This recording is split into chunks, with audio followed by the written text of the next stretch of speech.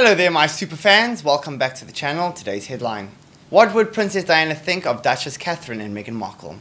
Sarah Ferguson has opened up about the late Princess Diana, revealing what the royal would have thought of her two daughters-in-law, Duchess Catherine and the Duchess of Sussex. Speaking in a rare interview, the Duchess of York remembered her friend fondly and said how proud she would be of her sons, Prince William and Prince Harry, today. If Diana were still sitting with me right now, I know she would say, "I'm so proud of both my boys and the wonderful wives they have chosen," Sarah told People, because each has got her own voice.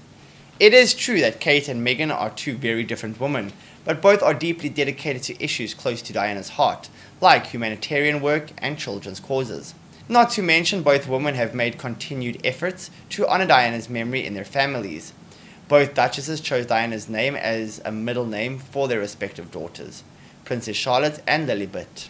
The Duchess of York said Diana would be smitten with her granddaughters, as well as Prince George, Prince Louis and Archie. She would be just like me, obsessed with her grandchildren, because that's what she loved, the 61-year-old told the publication. She added that Diana adored her own sons and Sarah's daughters, Princess Beatrice and Princess Eugenie. Diana adored my girls. She adored the boys. This would be her haven, her heaven. She and the Princess of Wales grew up together and were fast friends from the teenage years into their royal lives and through painful divorces.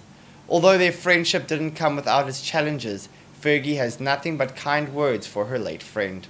Recalling their robust relationship, Sarah said, Diana taught her so much about life in the public eye, something both women struggled with when they married into the monarchy.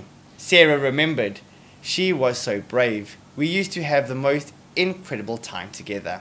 Tragically, Diana never got to see her sons grow up and become husbands and fathers. She died over 20 years ago in a horror car crash in Paris on August 31st, 1997.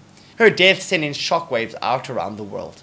Though her sons have worked hard to honor their mother's memory and legacy, both have opened up in the past about how deeply her death affected them. "Every day we wish that she were still with us," the brothers said in a rare joint statement. They reunited in the UK to mark what would have been Diana's 60th birthday, unveiling a statue of her in the gardens of Kensington Palace. Just a few months earlier, Harry had penned in the foreword of a book, "When I was a young boy, I lost my mum. At the time, I didn't want to believe it or accept it, and it left a huge hole inside of me. I know how you feel, and I want to assure you that over time, that hole will be filled with so much love and support." That's it for today, guys. Thank you so much for watching, and thank you so much for your support. Don't go anywhere without a like, comment, and subscribe. See you tomorrow, and goodbye for now.